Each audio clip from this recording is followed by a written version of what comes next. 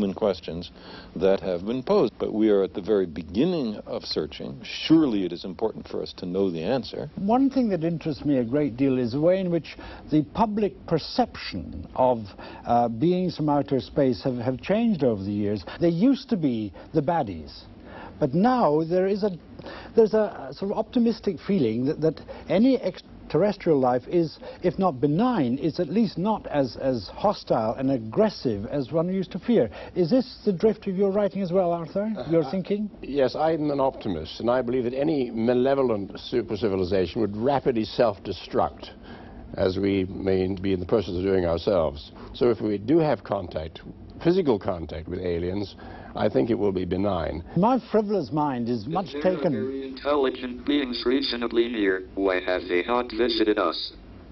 Well, that's a very good question. Let's throw it right across to Arthur Clarke. There are literally dozens of answers to this. They may have come in the remote past. They may be visiting us every 10,000 years. I mean, the universe is a huge place, and even if there are fleets of survey ships going all over the cosmos, we shouldn't expect visitors less than, I say, every 1,000 years or so. They may know all about us, and they may have put a quarantine around our planet for pretty good reasons. They may be totally uninterested in us. They may be so much higher that they, we're just beneath contempt, if you like. You can speculate endlessly. I think we should just wait and try and get more evidence. Maybe their space probes are saying there's no intelligent life on Earth. They may have received our television programs and decided that that is the case. May I attempt a different answer to Stephen's question? Please do, Carl Sagan. The first large-scale commercial broadcasting on the Earth was in the late 1940s. So that's what, 40 years ago. So you must imagine a spherical wave expanding out from the Earth at the velocity of light, which contains all the dreary programs of the late 1940s. Since then, that expanding spherical wave containing the news of a developing civilization on Earth has traveled some 40 light years. Suppose that there are no civilizations closer than 40 light years. Perhaps they're not here because they don't know we are about just yet.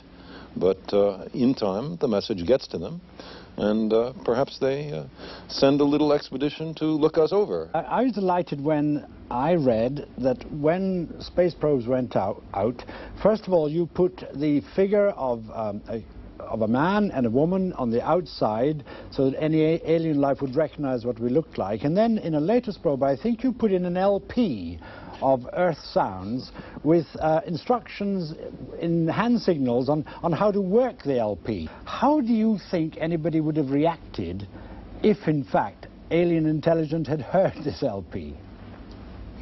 My guess is that it'd be something like, oh, look, another artifact from some extremely primitive civilization. Which one is this? But then some degree of thanks that we were thoughtful enough to send a message into the far future, which could in no way benefit us, certainly a selfless act.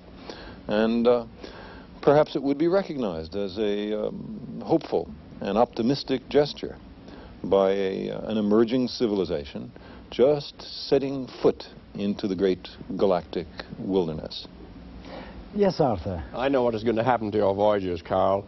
They'll be overtaken one day by a terrestrial spaceship and brought back to the Smithsonian. It's certainly technologically possible, but I hope they let it go on its original mission. Now, it's very nearly 20 years ago since man landed on the moon. Do you think that we've basically stopped trying to get man any further? Is there any chance that another Neil Armstrong will set foot on Mars in our lifetime? The United States and the Soviet Union have managed to booby-trap the planet with about 60,000 nuclear weapons, with a little help from Britain, France, China, and Israel. A tiny fraction of those weapons is enough to destroy the participating nations, certainly, the global civilization possibly, and the human species just maybe. It is now time for the United States and the Soviet Union to demonstrate that they can undo this specter, that they can demonstrate their ability to work together on high technology for peaceful, hopeful purposes that carry us into a benign 21st century. And that is why I support the idea of joint U.S.-Soviet cooperation in the exploration of Mars, leading up to an international manned, and by the way, womaned mission to the planet. Americans and Soviets, as representatives of the human species, other nations, I presume, would also be involved. And then a glorious, whatever it would be, few-month period in which Mars, I have a globe of it right next to me, in which Mars would be explored. There are hundreds, for example, hundreds of ancient river valleys on Mars. Mars is today bone dry. It was once much warmer, much wetter, much denser atmosphere, much more Earth-like. What were those conditions like? Why did an Earth-like planet get converted into this deep ice age condition that Mars has today? And is there life there? Could there once have been life? Are there fossil forms? There are extraordinary, enigmatic geological features on the planet. What is their nature? There's a huge amount of exploration to do, and all of it, every step that I've described, could be before the television cameras of the world, and we could all participate in such exploration. Is not a danger that the human bits that we take with us will pollute and destroy something enormously precious out there simply because we're so inquisitive about it? Arthur? Well, as to the question, should human beings go to the other planets, I think the answer to that is, well, we could have stayed in Europe and explored America by robots.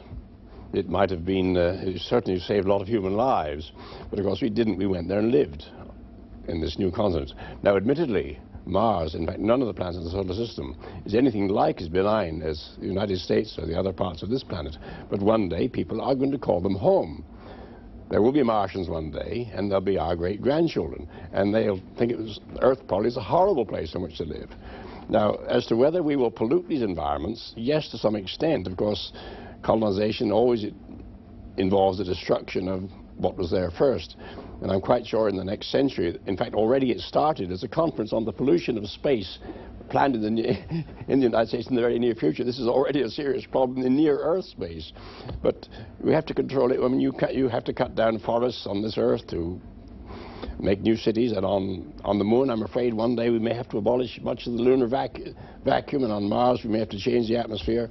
But I do hope we will leave bits of the universe in a pristine condition. But are we also going to have to change ourselves on Mars? I mean, are we going to have to evolve differently? Mars will change us. In fact, this is part of the evolutionary progress. By going out into new environments, by occupying new biological niches, that is the way we progress and discover the universe and explore and perhaps fulfill our destiny.